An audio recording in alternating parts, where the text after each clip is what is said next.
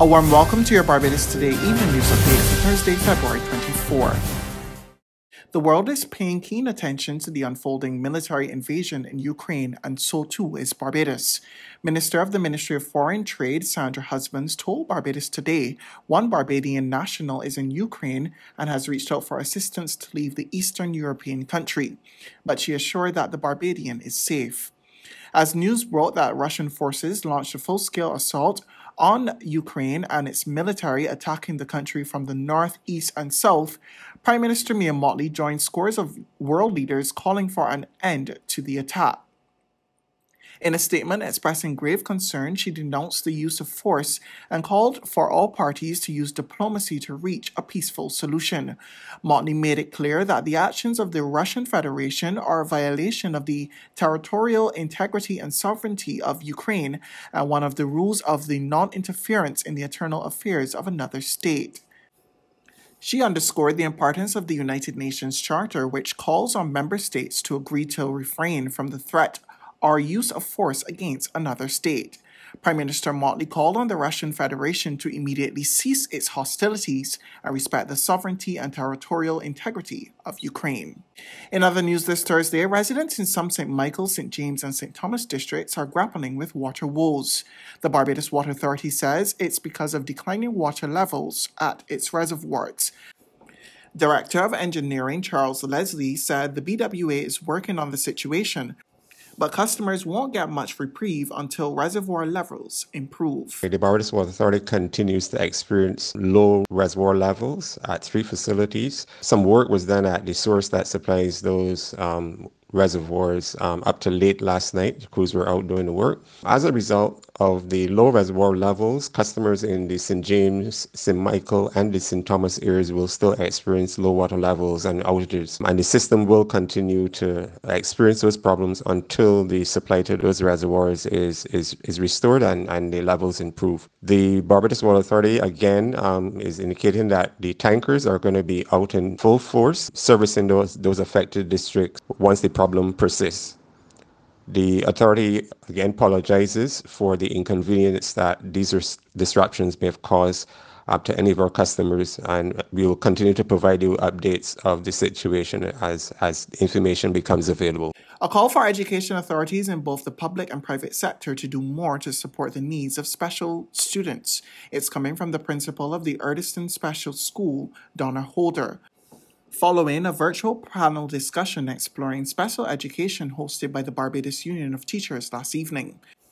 Holder made a strong case for a uniform approach to better assist special needs students in the local education system.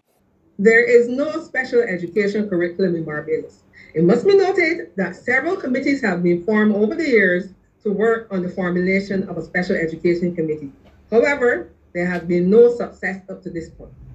Special educators are required to follow the national curriculum by employing processes of accommodation and modification. What are these? Accommodation. Teachers can accommodate how information is presented to the students, how students are allowed to respond to assignments and assessments, the settings in which they learn or are tested, or the amount of time given to complete a task. Accommodations allow students to follow the same curriculum and meet the same expectations as their peers. Modifications. Teachers can modify or change what information is taught to a student. Both assignments and curriculums requirements can be modified to fit the student's needs. For example, task analysis can be used. This allows students to learn similar skills and concepts as their peers, but the materials to do so are modified to meet the student's ability level. A University of the West Indies professor is proposing that a national remote work policy be implemented in Barbados, and he's especially calling on private sector employers to take greater responsibility for the well-being of employers who are working from home. Professor Dwayne Devonish made the comments as he delivered the inaugural professorial lecture held by the School of Graduate Studies at the Caveville campus last evening. That since this shifting to a remote working context, does it absolve the employer from any responsibility of taking care of that worker now in a new environment? No. The employer and the individual have a shared responsibility, even within a remote work environment, a physical environment, There is that responsibility that has to be shared. And what this environmental wellness dimension does also is to recognize that we have to be preventative in how we set up our environmental spaces, our physical environmental spaces. And it does not matter if it's at work or if it's within a remote context. At the same time, Senior Lecturer in Tourism at the Cahill School of Business and Management, Dr. Sherma Roberts, is proposing that a Caribbean Wellness Research Facility be established at the university's campus in Bridgetown. She believes this could help generate needed income while providing research on wellness for the region. As we, as a faculty, contemplate the Vice-Chancellor's charge of the revenue revolution, maybe we can consider a Caribbean Wellness Research Institute centered at the Cahill campus under the distinguished leadership of none other than Professor Dwayne Devonish. After all, there is the Global Wellness Institute that provides estimates on the global wellness industry, which currently is worth about $4.5 trillion with a projected growth of 7.5% by 2023. And these are only tourism projections. They do not include the potential spend by other sectors, organizations, and governments on wellness policies, programs, and initiatives. Now to the latest COVID-19 update. Barbados recorded 192 COVID-19 cases on Wednesday. 82 males and 110 females were identified from the 1,259 tests conducted by the Barbados Santos Public Health Laboratory. Of the positive cases, 31 were under the age of 18 and 161 were 18 years and older. There were 97 people in isolation facilities and 2,323 in home isolation. A 92-year-old fully vaccinated woman died from the viral illness. As of February 23, the number of deaths from COVID-19 was 312. There's regional and international news after this short break. Hi, my name is Michelle Hines, and I own a company called HM Novelties. I have 3 children, 2 of which are under the age to get the vaccine, and that makes them vulnerable. And the eldest, she is vaccinated, and that's a good thing because all she wants to do is hang with her friends. I take care of my 80-year-old mum, and she has many comorbidities. And I love my mum, and I would not want for anything to happen to her. I am one of the ones that suffered absolutely no symptoms for either the first or the second jab. When you have the vaccine, you have a weapon to fight against this virus, to fight against this beast. 95% of my friends and family are vaccinated, and that literally makes me feel secure. Let's roll up our sleeves and get back to living.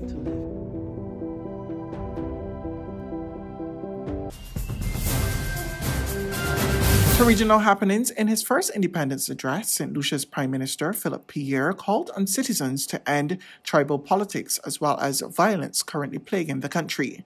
St. Lucia has recorded 13 homicides so far for the year. We get the details from DBS Television. Acknowledging the political divide that currently grips the nation, Prime Minister Philip Pierre used the platform of his inaugural independence address to call for bridging of this gap. What has been observed over the past years is the continuity of election-like campaigning even after an election has concluded. Also, support for an administration's policies seems to not be based on merit, but rather on support for the party in office. If St. Lucia is to succeed, these differences will need to be put aside, says Prime Minister Pierre. A half-successful St. Lucia is a totally unsuccessful St. Lucia. If we spend our time making war against one another on the basis of party differences, we will ultimately destroy and consequently the future of our children. I will do my utmost to bring all St. Lucians together as one family. As he spoke on the issue of gun violence, the Prime Minister stressed the need for each citizen to recognize that their well-being is tied to that of others. On the international front, Russia has invaded Ukraine. Explosions rang out in the capital, Kyiv, and other cities on Thursday after Russian President Vladimir Putin authorized a special military operation into Ukraine. We get the details from Reuters TV. Russia has invaded Ukraine. Explosions rang out in the capital Kiev and other cities on Thursday. They came after Russia's president ordered a military operation into Ukraine's east. A Reuters witness heard blasts only minutes after President Vladimir Putin spoke on live TV. There he framed Russia's move as an act of defense. I decided to conduct a special military operation. It aims to protect people who have been bullied and subjected to genocide by the Kiev regime for 8 years. For that, we will strive to demilitarization and denazification of Ukraine, and will bring to justice those who committed multiple bloody crimes against civilians, including Russian citizens. It's not clear just how big Russia's operation might be, but it appeared to go beyond helping Russian-backed separatists in eastern Ukraine. Russian forces fired missiles at several cities and landed troops on Ukraine's southern coast. That's news, but for the very latest, you can visit us at www.barbadostoday.bb. You can also subscribe to our e-paper, email updates, or like us on Facebook, and sign up for our breaking news alerts via WhatsApp. We're also on Izumi Media and bus terminals, as well as Screenplay at supermarkets and gas stations near you. You can also hear us on Capital Media HD, 99.3 FM.